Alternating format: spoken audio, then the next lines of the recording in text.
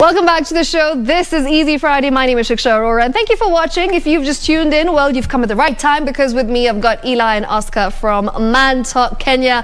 The hashtag is Easy Friday. Talk to us. You can get your questions in. These two, let me tell you something. I've heard their conversations. I've listened to them speak about very crucial topics and things that normally we don't hear men talk about. So, which is why I thought it's the right time to have this conversation right here. And without further ado, let's introduce the amazing guests for the night, Eli and Oscar. Hey. Thank you for having us. ManTalk Kenya. Thank you so much. I'm excited. I'm excited about I'm this. very excited as well. Yeah? Very excited. Thanks for the call. Thank you. Thank you for coming. It's a pleasure to host you. Eli, you know, you can hear from the accent. Very nice and British. And of course, he is somebody who I've really grown to like over the last few months, especially because of his taste in a lot of things, you know, like he likes the finer things in life.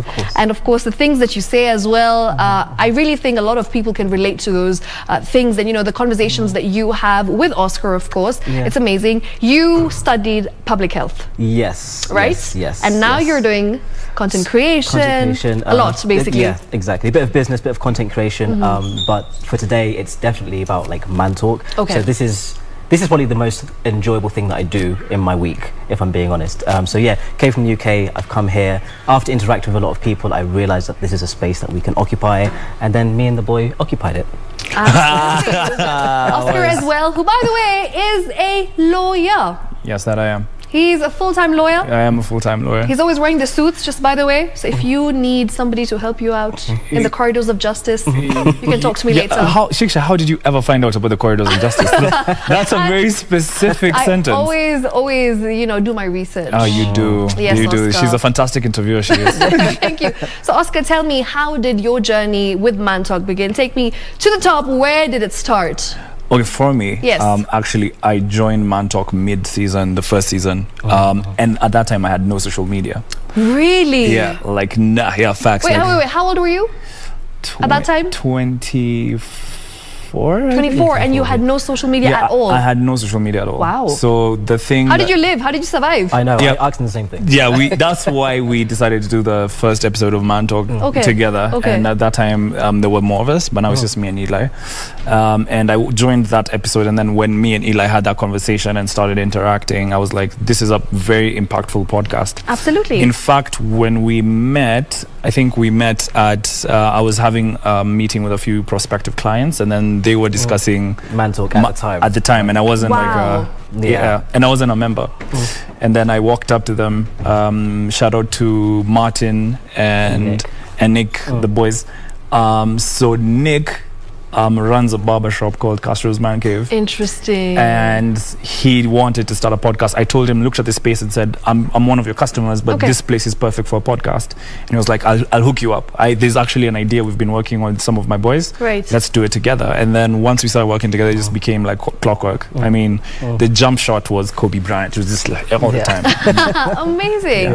And Eli, maybe you can take me through a little bit of what ManTalk really is for those of, you know, for people who don't really know and haven't really watched or heard you on ManTalk. What exactly is ManTalk, and what are some of the topics that you guys discuss? Okay, it's very broad, but when the inception of ManTalk, the meeting we had when we first met, was we all had a passion about having conversations as guys that aren't really had. There's a lot we talk about, but we don't get to the nooks and crannies of topics. So we all had that idea that we wanted to start that and be the leaders in terms of, because we had a lot of people that looked up to us, like Martin had a following. The barbershop is an environment where guys go and they start talking. So we all merged all of that. Oscar had the idea of saying, you know, I think a barbershop is perfect for it. So all of that came together, and we said, okay, let's start conversations.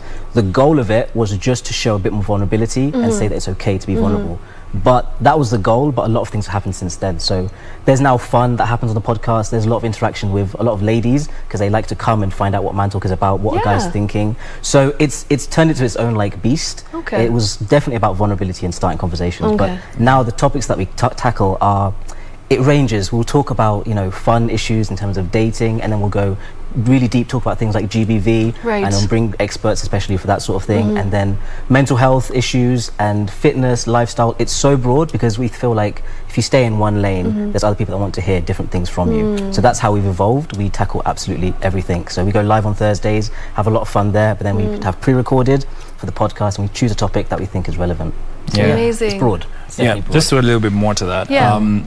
When Eli and I sat down and decided to, there was a period when it was just me and him, and we decided to take the brand to a new level. So we decided to define what ManTalk actually is, and we decided to say, a lot of attention has been put towards men being toxic, like masculinity in its toxic sense. Especially here in Kenya. The term being a man has had a negative connotation for a long time. And we were like, we have to set out to change that because there's a lot of young men who are out in this country doing the right thing and they don't get the attention they deserve. So we put in a philosophy called positive masculinity that we discovered. And that philosophy is based on 3 things. So the first thing is emotional intelligence, that men have to agree to be more emotionally intelligent, like to come at decisions. Let's say you see like how they interact with women, for example, shouldn't just come from a place of this is what I want, these are my needs, but they should come with a place of empathy. This is what our women need, this is what our children need, this is what we as leaders want. And let's open the gate for men to be emotionally vulnerable. Now the second pillar is for community development. Like men need to take the charge when it comes to what type of values and value systems do they want in place in their communities. So that's the second one. Then the third one is about us as men being vulnerable to each other as men. You see, a lot of the negative aspects that happen in our society as men, a lot of what society calls toxic, is just men trying to outdo or shine above, or you know, there's a lot of testosterone. That's actually a very interesting you know, point that you've raised right now, because when we talk about vulnerability in men, you know, when you're at the barber shop or when you go out for drinks with, you know, your peers or your friends, and you have conversations, right? It's usually, as you said, about outshining each other. So if somebody makes a statement, the other person tries to outdo the other by making an even stronger statement. And sometimes I feel like it just goes to a different length and like extremes rather. And that's where I feel that men in general don't have the clear direction on what exactly they want to, you know, talk about in terms of very sensitive topics, right? So I feel like at times, you know, these are the things that you guys have talked about. You've advised your peers and your friends and people of your age in general, the millennials as we call ourselves, how to tackle such situations. So what exactly is your say on the matter? Okay, so it's a very good point you've raised. Like that idea that men, the conversations we have aren't substantial a lot of the time. Absolutely. And even in terms of on digital social media where we're based, there's so many negative examples of men. There's so many toxic conversations that we needed that breath of fresh air. And that's exactly what we wanted to do. And we found that being at a decent age where we're still relatable to younger people, we can get respect from older people. We wanted to be that bridge where we can say, let's talk about these topics and see if you relate. And we think through repetition, we can maybe change the narrative that guys have and be able to say that, okay, if you're going through something, rather than going to a bar, go and have a real conversation with a friend. Go somewhere, go drive somewhere. It doesn't have to always be the stereotypical macho man thing. And it goes down to even the last episode we did. Things like self-care. These are stuff that we try to tackle because a man is holistic, and I feel like a lot of the time we emphasize on just the typical masculinity, but we don't emphasize on everything that makes you the optimum human. And we think that's where we try to... The optimum human. The optimum human. I like that. I'm learning a lot already. The entire basis of what we want to achieve as ManTalk is to just have a community of more compassionate, more enlightened and better men. And you know, the thing about it is, it's not that men are worse today. It's just that I feel like men today just don't get as celebrated as often, simply because there are a few bad apples. So there's a lot of men who are watching this from home, and like the question is, how often do you celebrate your dad on Father's Day? How often do you tell your dad that you love him? You love him. Yeah, there you see. So just I was just coming to that. those opportunities to show men empathy aren't happening as often. And what's the impact? The impact is that suicide rates among men has increased because men feel as if they're not appreciated in our society. They're alone. They're not recognized. And that leads to this whole gender war kind of dialogue. And ManTalk was like, whoa, what are we doing here? As a society, as a community, it's not me against you. It's about me and you working together and building a community that's stronger. And it's interesting that you've mentioned that, you know, how often do you tell your dad you love him? And how often do you as a man, you know, tell somebody that you love them? Are you guys vulnerable enough to do so? Do you do that yourselves? So our quote, if you go to our bio, it says, honest and elevating conversations. I'm going to be very honest, Shiksha. Yes. On national television. On national television. When is the last time you told your dad that you loved him, Eli? Okay. So we are imperfect human beings. We are on this journey together. But generally showing that transparency that we're learning real time. We're trying to get better real time. ManTalk has helped me, even though I'm one of the hosts. It's helped me be more intentional with my father. The last time before I came back from the UK, I took my dad out for coffee, and it was because of ManTalk, because I've been saying all of this and I was like, I need to practice what I preach. And we sat down, and yes, at the end I said I love you a few months ago, but I haven't seen him for a while. Dad, I still love you. And I managed to ask him all the questions I've always wanted to, but that's because I've been able to vocalize my thoughts and my emotions through the podcast. So ManTalk has really helped me. So we're trying to learn in real time and let other guys learn with us. So we're not perfect, and that's the whole point of it. We're trying to figure it out all together. What about you, Oscar? First of all, Dad, I love you. Done. That's it. Done. No other questions. No other questions. It's a wrap. Yeah, it's done. But like the truth is, me and my dad have a very tight relationship. The way me and him relate is mainly on it seems more like a friendship basis. And where we connect most is business. Because I really that's where I feel like I get a lot of it from. The fact that he has had so much acumen in his life, he's had to try and achieve so much in his life, like coming from Meru and coming to Nairobi and try to build a life for us here. As a young man, I feel like me and him, that's where we meet the most. That's where our minds meet the most. And he's also a lawyer. So you runs in the family. Yeah, it does. My mom is also a lawyer. If Oscar does my sister is also a lawyer. If Oscar does not get married to a lawyer, I quit. This is going to be. First of all, guys, you've already married me off on national television. In future, you just married me off. Yes, you know. Please send applications. Shout out to the Law Society of Kenya till I die. But the truth is, I feel like my dad, my relationship with him I feel the vulnerability comes with time. And you know, as we grow as we grow as human beings, especially as young men, we begin to see our parents as not necessarily perfect. Like our dads are not superheroes or unbeatable, that they're also human. And you know, that empathy comes from your own growth, and that's what ManTalk kind of gave me. Like I managed to look at my parents and the relationship around the people who are my mentors and say, these are also human beings who have to make life and death decisions sometimes and their own life choices every day. And sometimes those choices are imperfect. And so you shouldn't like place a burden or judge them for that. Because you know, your dad's your dad. That's not going to change anytime soon. Love your dad. Love it. In the beginning, when you guys started off, I remember I would watch, you know, your lives on Instagram, and I used to feel inspired as well, because the positive conversations that you guys had, it was very refreshing. It was different, and it's something that we hadn't seen, you know, on social media before. Was it hard to get to a level where people actually understood your notion, and of course understood what you wanted to do with it and the direction you were trying to take? Because sometimes people must be thinking, these guys are doing it for clout, they're just doing it for fame, they're going to get famous, and that's the end of it. Are they really the people that we see live? We get that a lot, like when they, luckily, track record immaculate. When they meet us, they're like, you're actually exactly the same. And it's come from a place that when we did it, obviously numbers is a big thing on social media, and for us, trying to get more numbers was about impact, not about clout.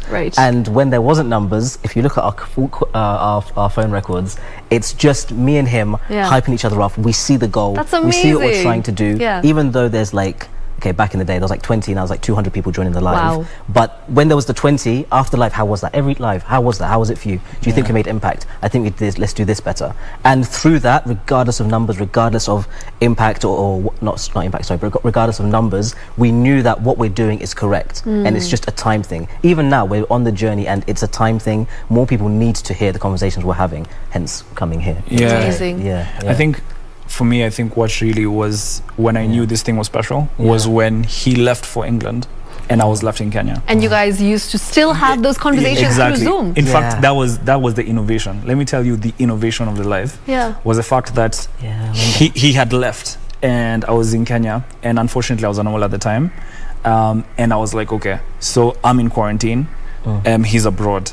How can we make this happen? How do we make this work? And then there was a GBV incident, and everyone who knew us, just the 20 or the 20 or 100 came to us and said, "Yo, there's been a GBV. Are you going to talk about this? Are you going to talk about this? Is this a topic that's beyond you?" And this is where you had to prove, you know, that we really are about. And it's not about antagonizing anyone. It's not about you versus you. No, it was more of, let's educate people. Let's pull out the research, because that's what we do. Like he has a public health background.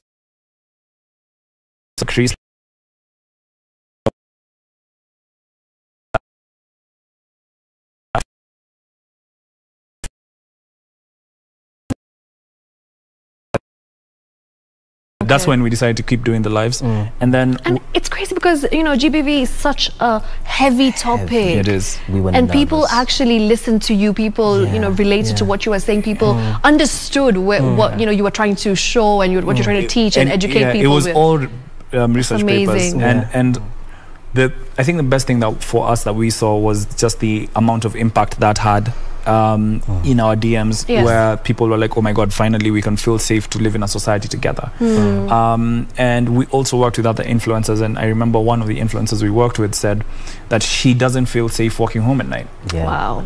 And then like it was like, what? And this is one of the most confident people you can ever come across, that she runs to the gate, like she parks her car with the keys in her hand. With the keys in her hand and runs to the gate. And like, and that for us was like, wait a minute, this podcast that we started, it's starting to get a little bit serious. Like, and you know, once you get to that point, and we were oceans apart, it was like, yo, bro, we can't let this die out. It's not about money. It's not about fame. It's about like people's lives are actually being touched by this. And so that's why we make time. Like I have a full-time job that I am fully dedicated to. But like those 2-3 hours before I sleep, like I make sure that I have some time to interact with the people on the live, shoot an episode in the weekends. Like we have no weekends. No, zero. We have no weekends. It's just, but it's worth it. It's back to back. It's so rewarding. And one of the things with the GBV is we realized that we are actually a vehicle. Like we're just a channel and a vessel to be able to say things that maybe the guys would want to say, but they're too scared. So by doing that, we're kind of given agency to them for them to say, okay, maybe I can say this is wrong. But if they're just occupied with other guys that are just laughing about a topic, then they're never going to get to that space. So it's been so rewarding being those guys. It's been so rewarding. And it's not just like, it's an ecosystem of men who actually, like right now, we obviously because of the collaborations we've done and we became a bit more strategic, we've met a lot more people who are like-minded. I can tell you that right now there's a network of people who actually care about these issues. And and we are not, it's not about ManTalk. And are these young people? Yes. There's a scope as well. There's a scope. I bump into like 30, mid-30s, and I bump into teens. There's a big scope. It's a huge, so it's very amount. You know, broad. And it's full spectrum. It's full spectrum. So for us as ManTalk, what inspires us is the people's stories. And when they come to us and share with them their stories of bravery. I was literally just getting to that. You know, you mentioned that somebody shared she isn't comfortable, you know, going home late at night, walking at night, because she feels unsafe. And this is a very personal piece of information, right? The fact that she's opened up to you and she's able to tell you all of this in confidence, and you know, you're able to do something with this, and talk about it, and of course get other people to react to the same and share their experiences. I think it's special. So how long was it before people started opening up to you? I'm sure right now you get DMs asking you about, I broke up with my girlfriend, what do I do? You know, such situations. Shout out Toxic Thursday. I'm sure people have, you know, such conversations about you, about their day-to-day lives. So do you really answer those questions? And how do you go about such scenarios? Funny you should say that. So we realized that there is a mass of questions that we needed a way to get through. I can imagine. Right? Because what we've done is we created such a safe environment that people feel that they can reach out to us. So through seeing all these DMs, we had to sit down and say, how do we structure this? So we go live every Thursday. We also have our episodes that go on podcasts and YouTube.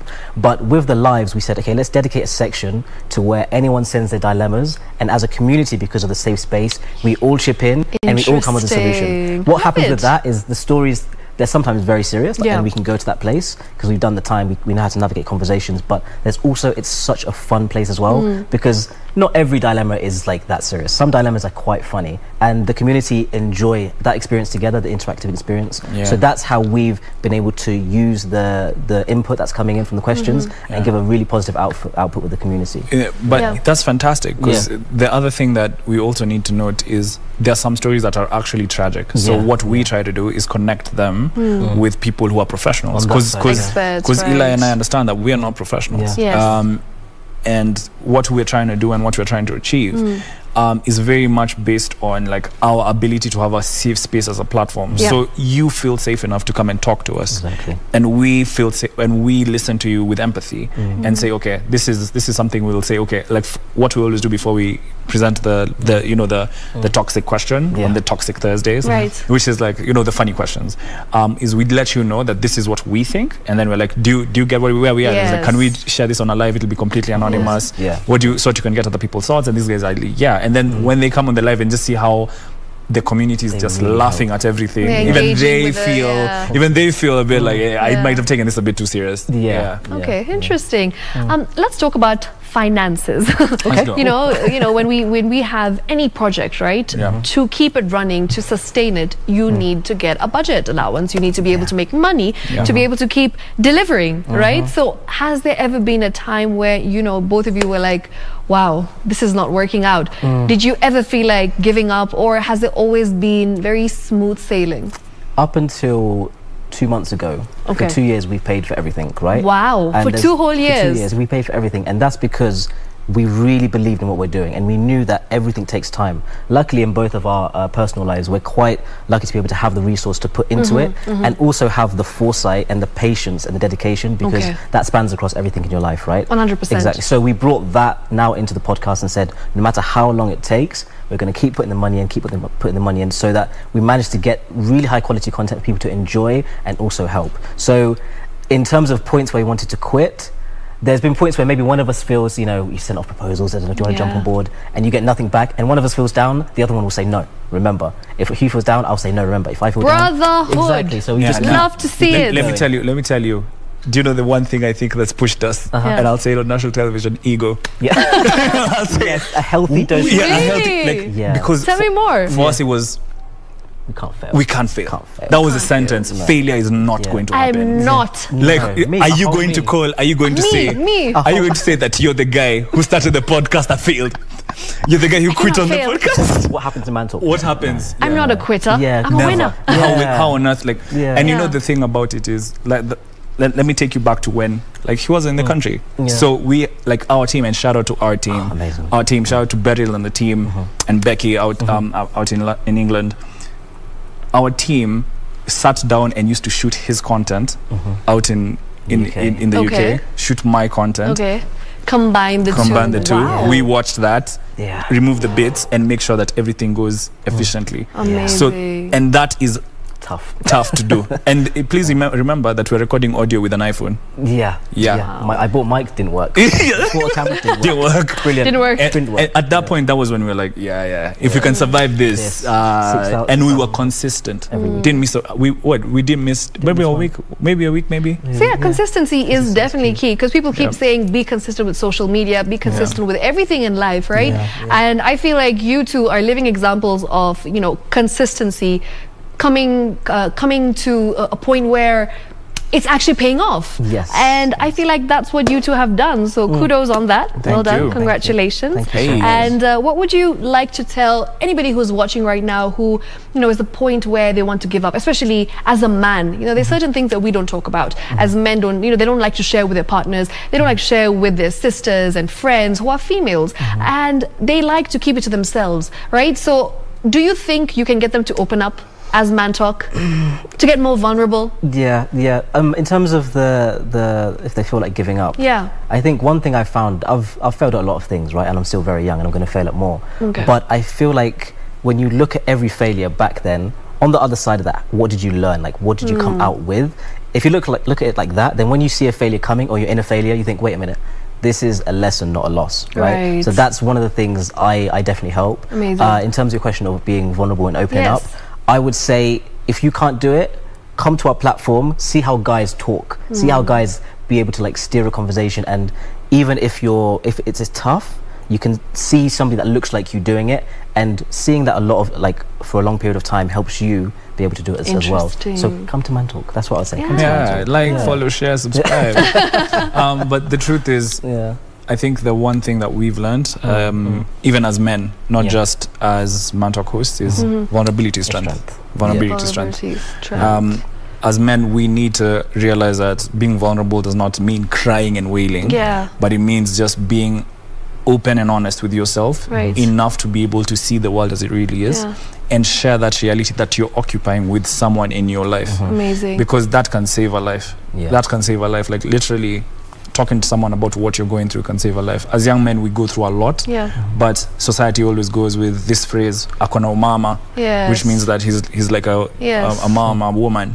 And like for men, you shouldn't allow that to enter you 100%. And penetrate who you are. And to be honest, live your life and be yourself. Before we wrap up quickly, what is your vision for ManTalk? The next 10 years, where do you see ManTalk taking you? Taking me, I just want it to impact more people, because and I want to grow at the same time, because like we said, we're growing, and I feel like doing this more, interaction with people more, I'll get better, I'll get more vulnerable, I'll get better at being a man, the optimum man we're talking about, and be able to give that to other people. And maybe younger guys, even older guys, can look and say, okay, I'm taking something from this and it's helping my life in some way. Because you never know the impact you're having, because the stories we hear, we're shocked. And you think it's just me, I just said that. This is just You're something not alone. I was thinking. Yeah, exactly. Yeah. A body of work that we can look at and be proud of, in the sense that like we can see that people are actually changing their lives based on what we say and our experiences, because we're not perfect. We're also growing as men, and for us, we're documenting it. And I just hope that we manage to change as many lives as we can with this work that we're doing. It's amazing. I was just going on Twitter to see some of the comments that are coming through. I've got one that says, being open and honesty with yourself can also save a life. That's from Rashid. Another one that says, Catherine says, not all ego is bad ego. A healthy dose of ego has kept us going. Wow. Those are the words of Eli and Oscar. She's quoted you. And somebody says that we only show them we appreciate everything, but saying it is an absolute no. I don't know what that means, but how often, how often do you tell your dad you love him? So the answer is, we only show them we appreciate everything, but saying it is an absolute no. Another one from Daniel, who says, never had a dad, but my mom taught me how to go about it all, how to love a woman, how to know a woman, and how to fight the strength of a woman down with love, showers, and respect to that woman. That's a sweet boy. That's from Daniel. So lots of messages coming in, and I'm so glad that, you know, we got to do this. We got to talk about these conversations. Again, lastly, before we wrap up, I don't know if we have enough time, but if we do quickly, what is the hardest conversation that you've had to have, Eli, and what about you, Oscar? On ManTalk? Yes. On ManTalk, it was GBV. It was really heavy, because I love my mum, I love my sister very dearly. And when you're thinking about a woman, when you have a situation, you obviously go to if that happened to your mum and daughter. So keeping it together, closest to. Keeping it together. I actually got a bit emotional in one of the lives. You get angry, and you feel like sometimes it's futile, but you have to just try and keep pushing the message. So GBV for me was tough. What about you, Oscar? Same one. Same one. Because I remember just the sensitivity around the whole issue. Because you have to remember that at the time we were doing it, there was an incident that happened on a radio station. And we had, like, a lot of people came to us saying, oh my God, what do you think? And we had to fight to keep our emotions in check and give value in the end. And I don't know if we achieved it, but we did. Just a quick one. It made me have to have really tough conversations with my mother and my sister. And hear stories. I was like, huh? You've never said this, but now we're having the conversation. That's what made it tough as well. Thank you so much for coming. It has been an absolute pleasure. I hope you enjoyed the conversation that we had right here as much as I enjoy your conversations on ManTalk. By the way, if you haven't checked them out, please do. ManTalk.KE, right? Yes. On Instagram, that's where they are. They have conversations every Thursday. They go live. Toxic Thursday is my favorite. You need to watch them. You need to be able to, you know, engage with what they have to say. And as a man, if you're looking for someone, you know, to be able to listen to you, these guys will do the listening, and then you can do the talking. All right, that's it from me. Thank you so much once again. This has been Easy Friday. My name is Shiksha Arora, and we'll do this next time. Same place, same time. Good night. I'll see you next week.